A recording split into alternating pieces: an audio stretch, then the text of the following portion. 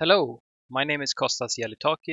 I work as a technical artist teacher at the Game Assembly in Malmö, Sweden. This video is a part of a larger series of videos called Getting Started with ShaderFX for Maya. And in this specific video, I'm going to talk about how you can convert a ShaderFX shader into HLSL code. Now, this video is not actually specifically about ShaderFX, but rather how you can convert from a node-based shader network into HLSL, and I'll be doing this manually. And a bit more context around this and why I'm doing this video is that at the education where I work, the students are creating game projects and I'm teaching the technical artist students. And the way we use ShaderFX to achieve creating shaders for the game projects is basically ShaderFX can work as a prototyping ground for you to try out a shader or an effect shader or whatever. Then the next step, if you actually figure out something which you can you think works nice and you want to try to get that into the game, right, would be that you start converting, you go from ShaderFX to actually writing this in HLSL code. And currently we have something we refer to as the TGA model viewer. It's a tool developed by us, the teachers, and we give this to the students as a model viewer to view their models in the PBR lighting model that we also give them. So basically it works as a model viewer for the students to try out their game art while they're still developing and implementing their own PBR into the game. Now the reason why I'm talking about this and showing it is that model viewer is still in development and we're always iterating on this to improve it. But one of the nice things I like is that it's very easy to just open one of the shader files for the model viewer, hack the code to your liking and save it, and it will automatically update and refresh in the model viewer. And if you manage to, say, convert from ShaderFX to our model viewer, the step from going from our model viewer into the actual game is very little. So if you're at the point as a student where you're able to convert from ShaderFX and have it working in the model viewer, then you're really close to getting it working in the game. So it might be a nice intermediary step since it might be easier to actually edit shaders on the fly and verify their functionality in this model viewer rather than directly to the game. So for that reason, I chose one of the projects I've showcased earlier in this series of videos, and that is the sci-fi health bar that I show off in the animating a texture mask video. I think it's a cool example because it could really be something that the students would want in their game. It's a fairly simple shader, so it won't take forever to convert an entire network, and I think it's a pretty good size for a demo like this. So one thing I want to mention before we get started with the HLSL hacking, if you will, is that I've modified to some degree this shader since the animating a texture mask video, if you had a look at that one. It's just a small change, but I want to showcase it. In the previous video, I had applied a Blin Fong shader, the Maya native shader, on the frame, and I just had ShaderFX here. And I realized as I would move into the model viewer, I would get this kind of UI, this texture on this part as well, since I would be fully using one shader on the entire mesh. So I figured, okay, fine, let's just color the frame to make it look a bit more nice and tidy. And that gave me the idea that I can showcase another type of shader functionality, which I like. I think it's a simple trick, but I like it a lot. And that is that the way I distinguish between this area and this area is actually by modifying the UVs. So I'll show you what I mean. I think I've got the UV editor here. Oh, that's ShaderFX. All right, let me open the UV editor. So here's the UV for the sci-fi health bar. Don't mind the texture here, since it's got a tiling ratio of 1 to 2 in the shader. Later on it will actually squeeze and tile twice in the vertical range, so that actually works. So this is the screen part of the health bar, and this is the frame. And the frame doesn't actually have a specific texture, a dedicated texture. But what I did was that I made sure that I took the frame part and I put it in negative space in the U direction. And the reason I do that is because I can then later query in the shader and say, is the UV located in the negative space in U or in the positive space? And depending on the outcome of that answer, I can divert and go into two ways. So currently, as it works, is If the UVs for the given point is in positive space, it gets the result which I showed in the video earlier with the health bar and the textures. And if it's on the negative side, I just choose a flat color and use that as the output for color instead. Now you can use this for whatever type of functionality you want, but I just like it's such a simple way of just, usually if it's a tiling texture, I could even have it like this. So the frame could actually fit in here if I make them both fit. But the only difference is I actually just offset it by 1 unit in this direction, which means that it'll still get the same texture lookup or same texture parts if I'm tiling the texture, which you usually are by default. But I also managed to squeeze in the extra amount of data saying that this can get some certain effect or treatment and this another treatment, just by being able to distinguish between the parts with the question, are you in positive space or in negative space? So just to quickly show how that's done in ShaderFX, it's this part. So basically here's an if-else node, which is going to pass on either a true value or a false value based on a condition. So if you're familiar with how an if statement works in any type of programming or scripting, there's basically a condition which will evaluate to either true or false. And depending on if it's true or false, you can opt for taking 2 different paths or inputs in this case. So the way it's set up now is if this condition evaluates to true, I'm going to use my previous solution with loading the textures and animating the health bar part. But if it defaults to false, I'll just use this exposed frame color, which is basically just a float 3 with a customly set color. And the way I phrase the condition is I'm grabbing the UVs from over here, my UV set. So this is basically the mesh UVs. I grab only the first component, which is U, and I ask with a comparison node, show you the property panel, with the comparison node set to greater than, I ask, is the U component greater than 0.0? If that is true, then I use the texture animated part, and if it's false, that means that the value is actually 0.0 or on the negative end of the scale. I'll be using this color instead, and then I output the result of this node as my final output. So I just wanted to show that. I'll aim for implementing that in the shader in the model viewer as well. So I will do this step by step. I just wanted to showcase that this is actually what you'll get in the model viewer. So the model viewer has a lot of functionality. I'm not going to go through it all, but one of them is that on the shader tab, I have access to 4 custom values. And currently I set up the custom value 1 to represent my health. So when it's at 1, it's at full health, and I can gradually decrease it here.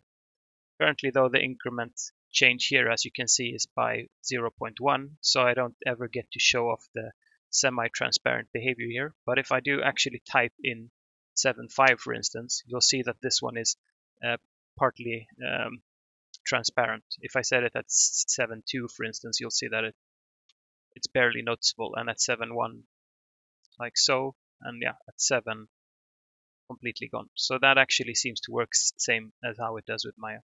And also the frame color with the stuff I just explained is working fine as well. So I realize that you as a viewer will not have access to this model viewer. You still might find this interesting. If not, this video is primarily intended for my students, who can play around with this editor. So in the model viewer, in the shader folder, you'll have several shaders. Not all of them are in use, but they're still accessible, so you can change them around. The shader which is used by default by the editor is the one called Pixel Shader PBL Pack.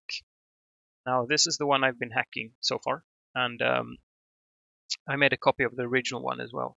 So I think I'll close the model viewer. I will make a copy of this one, which is my just call it health bar, just for archiving reasons. I'll make a copy of this one again, and I'll rename it to the original value, which means I'm now back to the default unmodified version of this shader. And if I go ahead and open this one in Notepad++, we'll start editing this in a bit. I will also just start the editor again and load up my my health bar. So there we go. That's my health bar. This is what it would look like if I just loaded it without modifying the shader. Now, currently as it stands with the model viewer, it's set up for PBR, so it kind of expects a color texture, a material texture, and a normal texture. And there's no support for you adding further textures or custom amount of textures beyond this. Not yet. We're going to have a look at adding support for that next week, hopefully. But since I only want to prove the point that I can modify the texture like this, I don't have to settle for actually using a material or normal texture.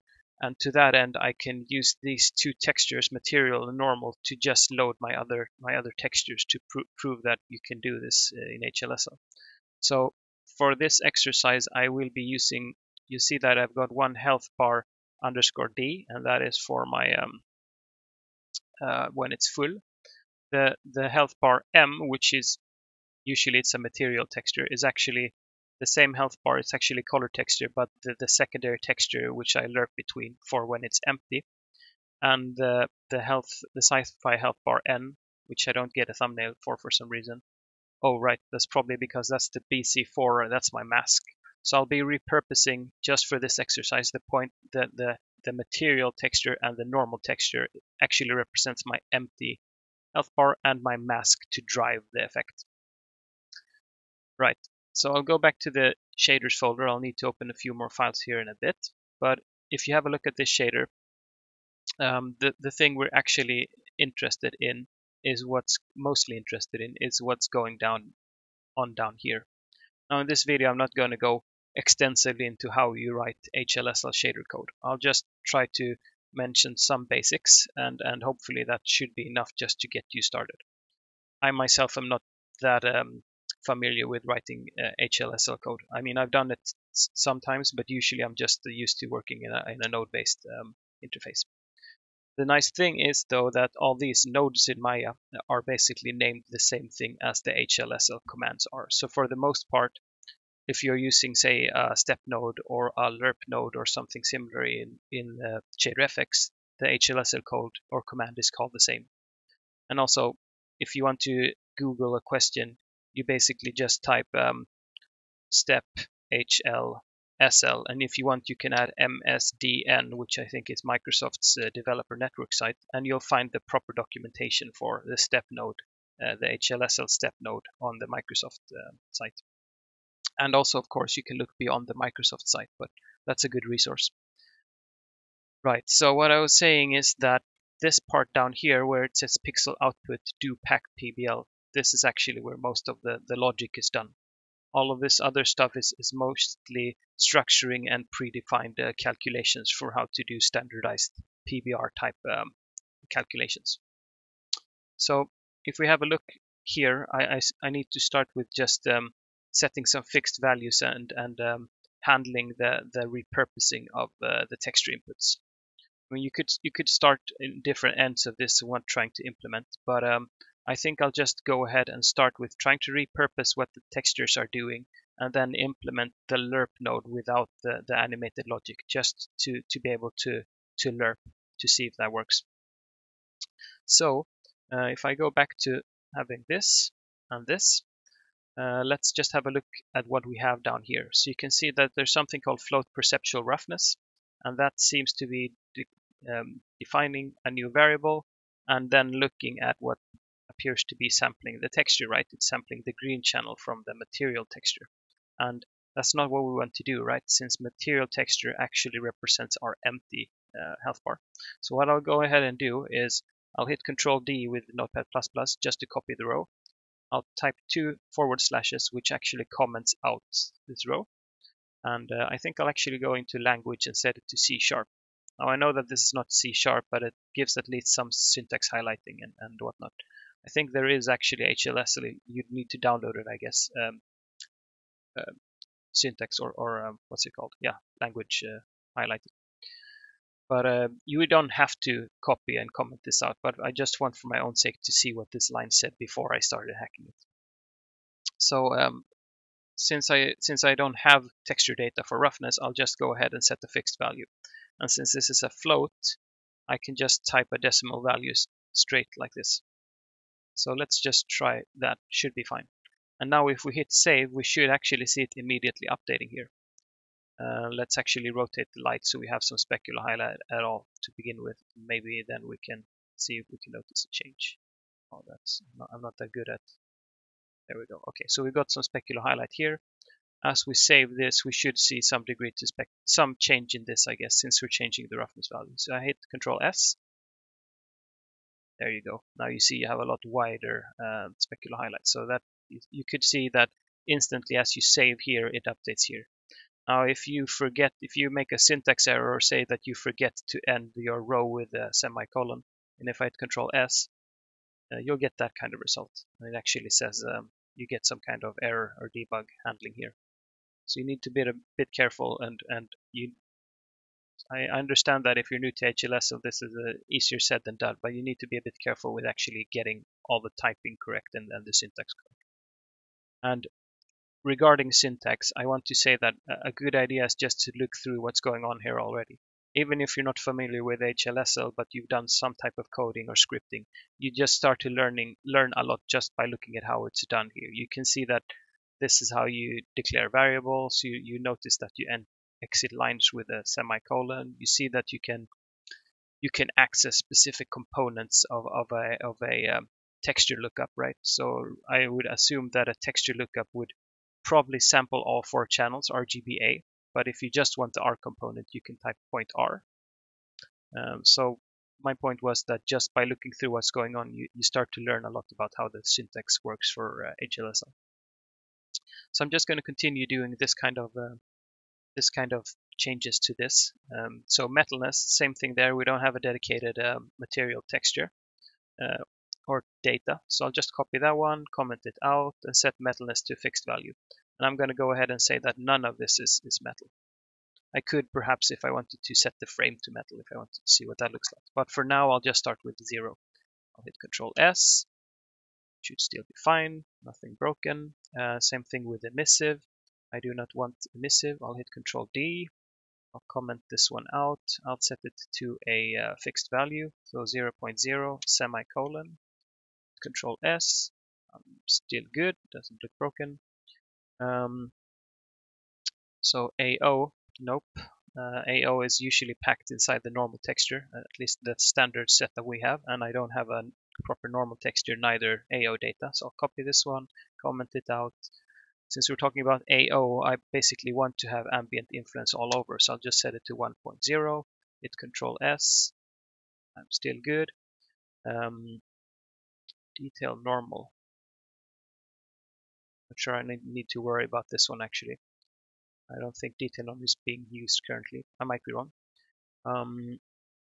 The other one I want to do the same thing for is actually the normal data, but the normal data doesn't seem to be set up in the same manner here. I had a look previously to this, of course, but you see that there's this variable called normal, which is being used, and that is actually running a function called get tangent to world and using input, and then the result there is getting stored. So actually I could probably just do this, and I should be able to set the normal here.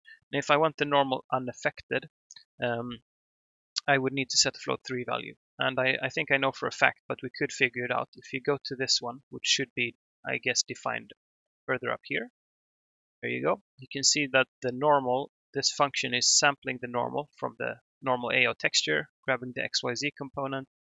It's expanding the range. That means that when it reads this texture from disk, if you read a texture, unless it's an HDR texture, you're going to get the range of 0.0 to 1.0, so 0 to 1.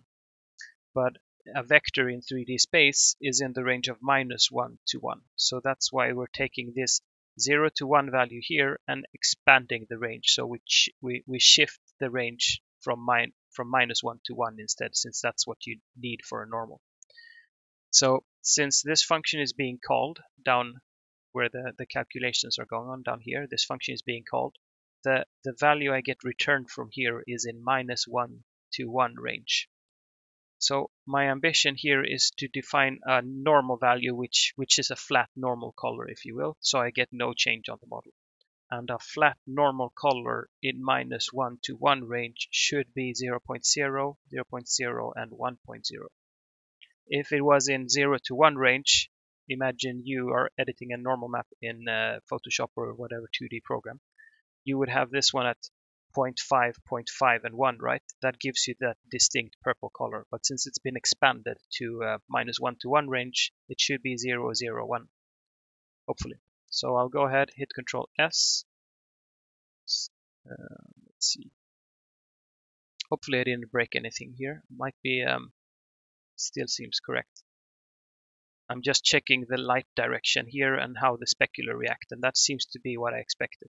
Probably when the results we had previously, it was reading that mask texture I have and trying to interpret that as a normal texture, and that's why I had specular here at a very weird light angle. So this is probably more correct than what I had before. Right, so I think we're good with just handling all of these values which we don't have a texture for. Next step is going to be I think handling just reading these and lerping them together, and we'll gradually start building this functionality.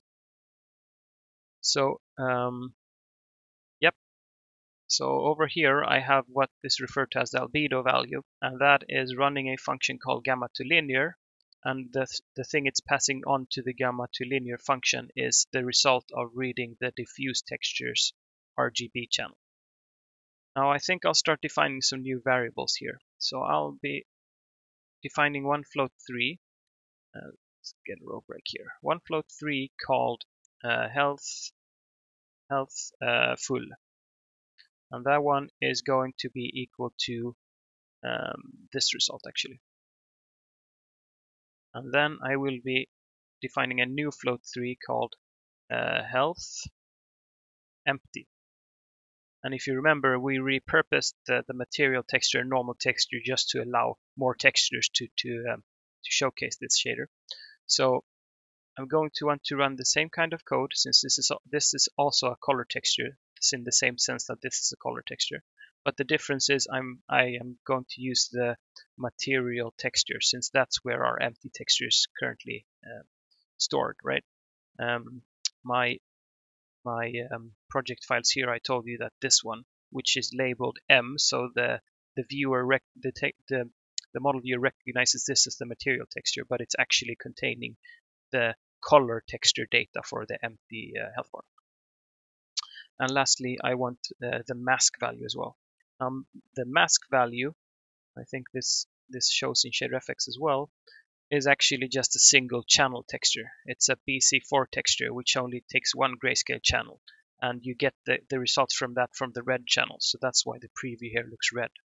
So for that purpose, I don't need this one to be a float 3, since I'm not sampling 3 different texture channels, it's just one. And I'll call this one health mask equals. I do not need to wrap this with a gamma to linear function call, since this is not a gamma space texture.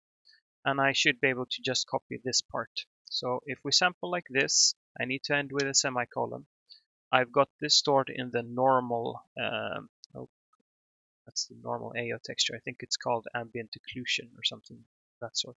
And that texture is actually being sampled in this function call. So if we just scroll up here, we can see that within that function called, it's sampling something called normal AO. And that you could also figure that out by checking at the top. There's a define saying that normal AO is mapping to the texture definition ambient occlusion. We don't need to bother with that part. The essential part is figuring out the naming convention here, so I can refer to it down here. So down here, I should be sampling that normal AO. I failed at copying here. I think it was, yes, normal AO. Right, and I just need the red channel. Remember, I told you this is a single channel, grayscale channel texture, and I get the results from that from the red channel. So it's a float. I'm just grabbing the red part, and I'm referring to the normal texture, which is repurposed to hold my mask. So now I have all of these 3 inputs ready to be used. The albedo, I can keep that name, since it's currently being passed out on down here to evaluate the bidirectional reflection distribution function. but I need to change up what the albedo actually means. So the albedo, as I mentioned, is going to be, so this is what the albedo actually, and the albedo is the result of lerping together these two textures by the mask with some logic. So first step will be just to type lerp, right? That's the same node which is called lerp up.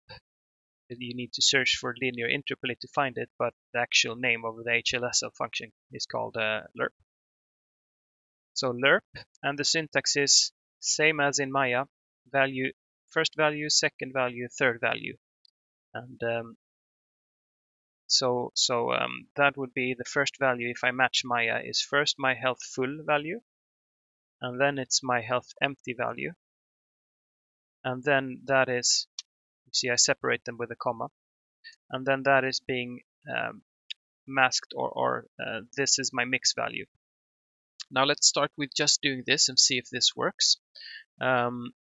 I want to eventually start animating this, of course, or adding the functionality so I can change what the mask actually represents. But we can start with this. So if I hit Control S and I didn't get anything wrong, I should see this updating here. That seems to work. You can see that it's gradually doing this, which implies to me that this red mask, which is gradually doing this, seems to be working as intended here. Now, one thing I've almost forgotten to fix is the fact that the texture placement is obviously wrong here, right? And that is because I need to tile the texture twice in the V direction. You can see two representations here. And I haven't accounted or fixed that in here. So I need to be doing that. And one way you could do that is you see that these samplers here are referring to a variable called text, and text is currently holding my UV coordinates. You can see that that variable is actually defined up here. So text is a float 2 because it's U and V component, and that is composed of this type of syntax. We don't need to worry too much about this, as long as we are aware that this holds the UV value, and we know the logic to tiling is actually just multiplying. We can then choose to multiply this by a float 2, which should contain 1.0 because we want the U value unchanged, and 2.0 to multiply the V value twice, and that should give us two representations in the vertical axis. And as I hit Control S, I should hopefully see that the placement looks better. Yes. Don't worry about the frame, we'll add another color there later, but this is now looking correct. I can actually disable the UI to not have to see that Y axis representation in the way of the actual screen. Now, just to show that the text value here, yeah, I think I mentioned, but that's being used. So as soon as I change this up here, that new updated value stored in text is going to be used by all of these three texture samplers. All right. We could actually go ahead and fix that frame now while we're at it. So in order to do that, if you remember, the logic of how to do that was to add a if statement. And so that is after I've got my lerp together albedo value, I would want an if statement, which is going to query the UV if it's in positive or negative space in the U direction. And if based on if it's true or false, I choose my already existing albedo value I have, and another fixed color or uniform flat color. So I think after we've done this, I think that how you define this is you can write an if statement in HLSL. You can ask if text is this one, right? And to get the U component, I could write X, since that is going to give me the first component. You can type, I think, XYZW, or you can type RGBA, works as well. But I'll type X. If that one is bigger than 0.0, and then I should wrap it with these curly brackets if I'm not mistaken. So I'll do an enter, oops, like so. So, and actually I think I want to switch this around actually. If I say that it's smaller than 0.0, that means that true is going to be when it's in negative space. So this condition is going to evaluate the times value component. Did I break something I had going on here already? Or, okay, that's odd. Yeah, there we go. And switch this around. So I'm currently asking, is the U coordinate smaller than 0.0? And that is when I want to set the albedo to a fixed color instead. So albedo is already defined. So to just change the value, I can just type albedo equals and the new value I want to set. So this is the frame color, if you will. And if I want this to be a grayscale value, I could just go 6 perhaps, 0.6, 0.6. And let's just see what that looks like. Remember, I need to end with a semicolon. So if I hit Control S, and let's see if that works. Nope. For matching one parameter function. Undeclared identifier input. I think I managed to break something. Let's see. Still looks correct. If text X, this all looks correct to me. So at the risk of me missing something very obvious, I'm just going to go ahead and undo. Since I'm a bit unsure if I actually ended up breaking something, I think I'll just redo that part, hit Control S, see if it still works. Yes, I'm still good. Since it's still displaying the model here, the shader code is working. So let's try this again. After I've added, changed my albedo, I should be able to add a new if statement. Oh, I think I know what's wrong. The syntax for declaring an if statement, I think this needs to be in a parenthesis. So let's see if I'm right about that. If I hit, so I just wrapped this in a parenthesis. If I hit Control S, yes, that worked fine. So 0.6 now represents my frame color. Okay, I mean, I could tweak that, but I'm good with this. As long as I don't have to see this texture displayed incorrectly here, this looks a whole lot better to me. So I think the last part we're missing here is actually being able to modify this to drive the health bar motion depending on the health. Now, this health is obviously an exposed value with which the user can play around with. And the cool thing, which I mentioned about the model viewer, is that we actually have access to 4 custom values, which the user, me changing in the interface, can change around.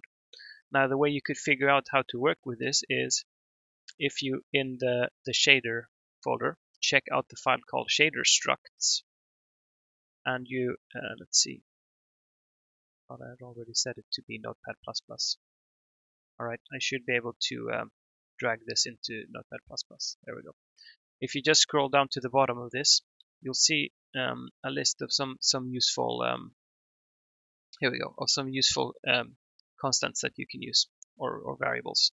Like this, my custom values actually represents these 4 values. You see I've got 1, 2, 3, 4, and I've got a float 4 called my custom values. So the X component of this one is going to be my first value.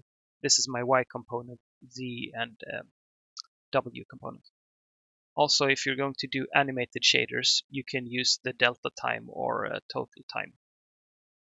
On these, I don't think they have any predefined functionality, but maybe they are just empty defined variables that you can do whatever you want with, I guess. I haven't worked with them. But my point is, I need to grab this name, since that is the name I can then use within here. So if I do this and write .x, this is going to get whatever value I input into this field in the model viewer.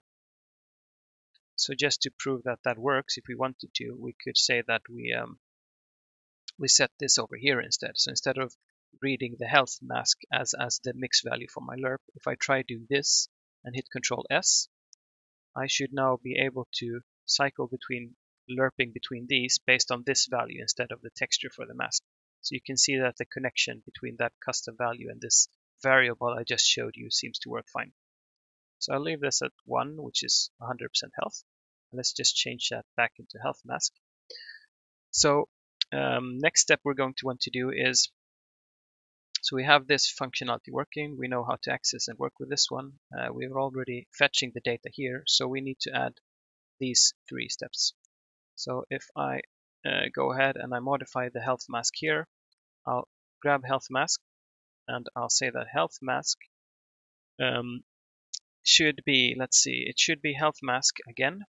So I'm setting a new value and I'm taking the previous value and I'm taking minus, and I need that, but I lost it from my clipboard, my custom value, like so. I paste that over here and that needs to be wrapped in a parenthesis. So that is actually this step where I take the mask texture data minus the user's health value, and I subtract them in that order, mask minus the health. And the next step is going to be multiply by 10. So if I multiply by 10, and that's why the parenthesis was needed. If I didn't have the parenthesis, it would, in the order of mathematical operations, multiply would go before minus. So if I didn't have them, it would first multiply these two and then subtract. And that would not get the same kind of results I'm getting here.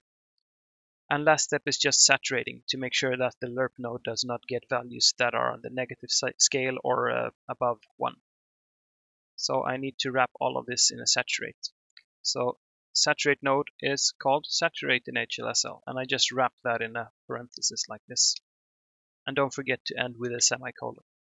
So hopefully I should now have an updating health mask, which is driven by this here, and does apply the same kind of logic I did as in ShaderFX.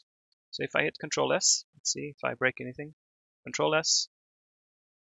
Yep, I obviously did. Implicit truncation of vector type. Let's see. Oh yes, I forgot to actually say that I want the X component here. If I just grab my custom values, I'm getting all 4 of these combined. And I can't just multiply that. I can't just access them like that. So I need to hit add.x, and then I hit Control S, and that seems to work fine. And hopefully when I do this, you see that it's now gradually decreasing these. And just to verify, if I hit 0.5 here, it's going to put this one at 50%. So that should be it. That's how I converted this ShaderFX project here into HLSL code. I didn't write the HLSL code from the ground up. I just grabbed the existing PBR shader and hacked in the functionality I wanted, just to prove how to translate logic from here into HLSL. So I hope this has been useful. Thanks a lot.